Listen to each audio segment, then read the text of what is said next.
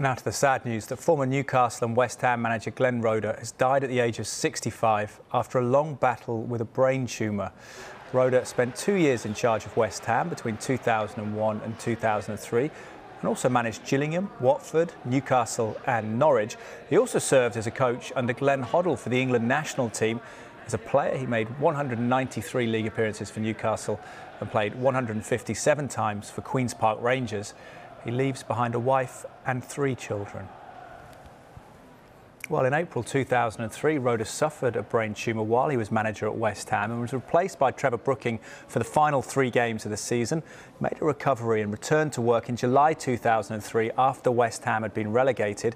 Most of their star players, including Joe Cole, Frederick Canute and Trevor Sinclair, had left the club, and Roeder was sacked the following month. Sad news this evening was announced by the League Managers Association, whose chairman, Howard Wilkinson, said this: a cultured defender as a player, he managed with a studious style and was always generous with his time and ideas.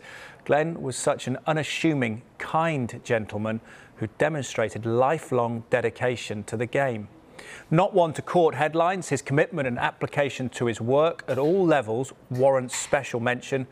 Football has lost a great servant today, and our sincere condolences go to Glenn's family and friends. Lee Clark played under Glenn Roeder at Newcastle and was on the coaching staff with him at Norwich. She told us that he helped many youngsters develop, including Paul Gascoigne. I knew he'd been poorly for a while, but you know, I'd been in touch with him via text over various different things, always about football, you know, and spoke about the families, but it's been this massive shock to get this news today. The thoughts of Glenn is a great personality, great football person, had a strong relationship with him, and he was just a great man. He had lots of people, you know, had great things to say about him. He loved his football. He's an unbelievable servant to Newcastle United in various different positions, and it's an extremely sad day. He's well known up in Newcastle for, again, the Glenn Roeder shuffle, as it was called, which was the step over a ball and to go past an attacker and to start attacks for the team. And yeah, he enjoyed being on the ball. He was part of the great team of the early 80s with Kevin Keegan and Terry McDermott, Peter Beardsley, Chris Waddle. And then he was obviously a strong person and mentor for a young Paul Gascoigne coming through as well. As we heard there, Glenn Roeder was captain at Newcastle United when Paul Gascoigne broke into the first team, and Gascoigne has paid a warm tribute this evening. When I moved to London, he drove me down there and parked up outside this huge house. It was a famous footballer's house. He said to me, "Look at that, this is what you are playing for." He was the best captain I played for, the most honest, and he would put everybody before himself, making sure everybody was ready for the game before worrying about himself. He only got angry with me once. That was because I put the whistle off the kettle on his exhaust pipe, and it cost him £360 to have the car checked out.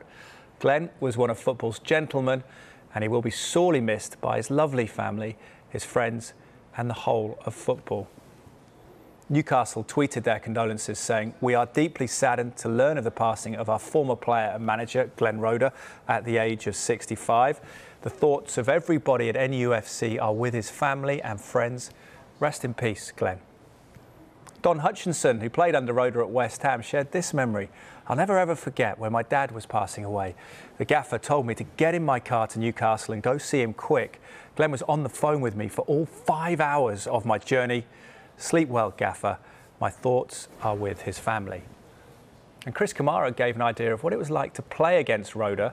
"Rest in peace, Glenn Roeder. Superb player and had a fab career in the game. Top bloke he was as well. At 65, taken too early. Can picture him on the ball now. We all knew he would do the step over, but everyone fell for it." Glenn Roeder, who has died at the age of 65.